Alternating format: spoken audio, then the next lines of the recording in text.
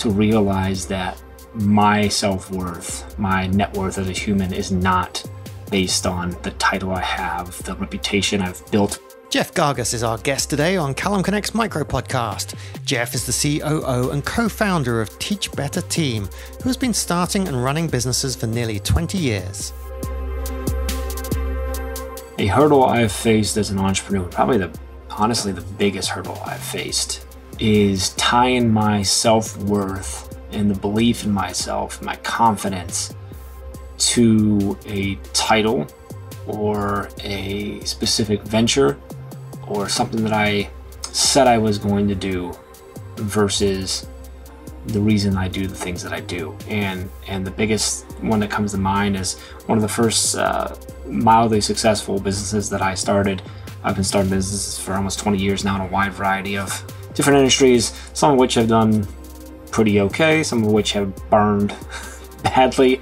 But this particular one was one called FTF Records. It was an independent record label that I started, and I had a few artists, had 5 artists under contract eventually, and we had a division that did concerts. We did about 150 local shows every year, including we also put on a music conference. We did Battle of the Bands and all that.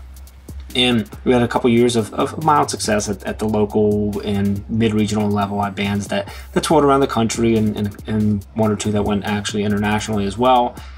But the concerts division became a big thing in this area because we were the group that could get you on shows and get you started and also and help you along your way as you tried to advance to the next level.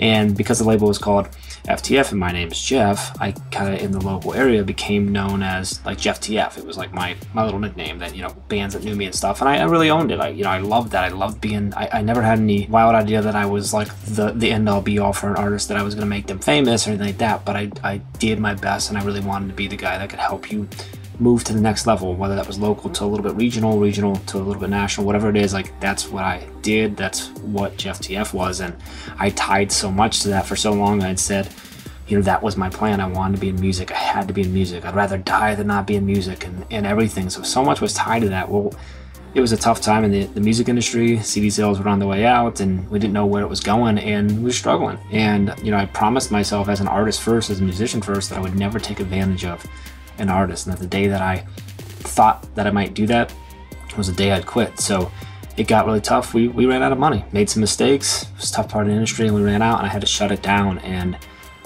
telling people and admitting that I had failed so miserably after seeing some success, I just crashed and burned. Depression hit. I was just low, avoiding people, and one day it came to fruition. And then I broke down the hall crying, and my wife looked at me and said, what's going on? I said, well, if I'm not Jeff TF, who am I?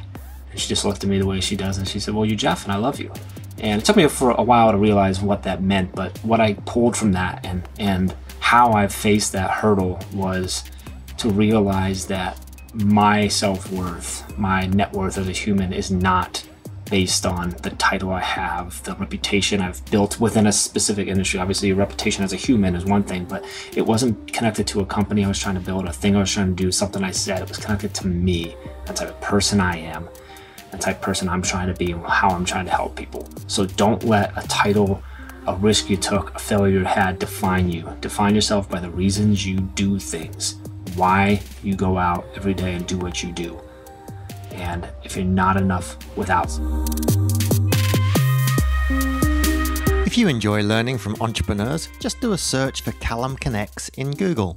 I've done deep dive interviews with more than 1,500 entrepreneurs and business leaders so that you can learn from them.